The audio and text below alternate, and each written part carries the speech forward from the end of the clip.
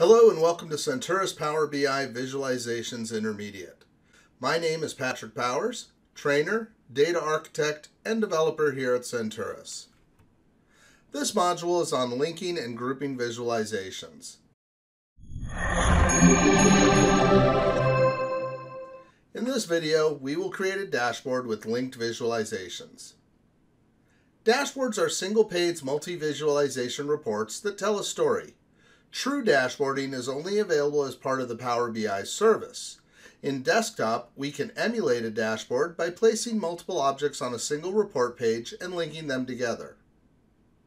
A typical example of this is using a slicer.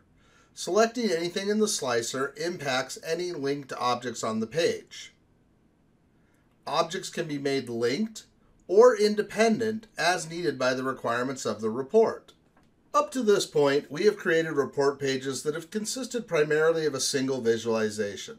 In practice, most of our users will want to see multiple visualizations on the same page and have them linked together.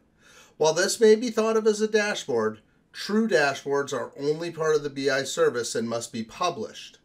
We will create a dashboard-style report that emulates similar behavior. So I've got a blank page going on here, and we're going to add a clustered bar to it, but we're not going to resize it for now because we're going to add multiple objects. From dim customer, I'll add country to the chart. From fact internet sales, sales amount. We'll now add 4 summary visualizations across the top of our report page.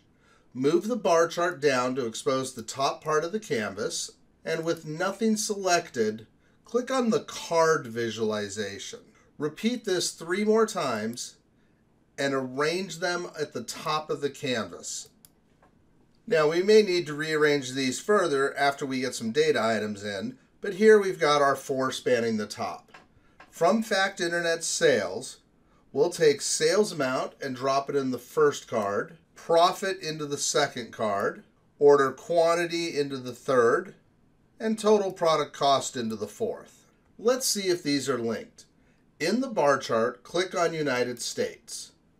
Notice how all 4 update to reflect that we've selected a single mark. If we change any of these marks, we see them change. While we're at it, let's click on our bar chart. Let's go to the formatting pane and change the tooltip to a type of default. With nothing selected on the canvas, add a pie chart. Let's resize this. With everything laid out nicely, let's work on our pie chart. From dim product, we'll add product line.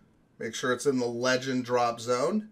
And from fact internet sales, add sales amount to the values drop zone. Just like with our other, we can change the tooltip so that it reflects the standard tooltip. We want the pie to remain independent and not change or be changed by any of the other objects. With the pie selected, go up to the Format ribbon. Here we'll click on Edit Interactions. We may need to bring our pie down a bit to be able to see the interactions for everything. And note what we've got here are controls that allow us to show which of the other objects are impacted by the pie chart. So for each of these, we'll click the little No button, and now when we click on the pie, it doesn't change any of our other ones. However, our pie is still affected by these. So we need to click now on the bar chart and turn this off. Once we've got everything set up, we can click back on Format and turn off the Edit Interactions, and then resize our objects one last time before sharing it with our end users. We can now test this, and we see that the pie chart is remaining independent. The bar is controlling each of our 4 summaries. That concludes this module where we saw how to link objects into a dashboard-style report. In our final installment, we will look at working with the data view. If you enjoyed this video, please like and subscribe and check back for the next entry in the series. Thank you for watching.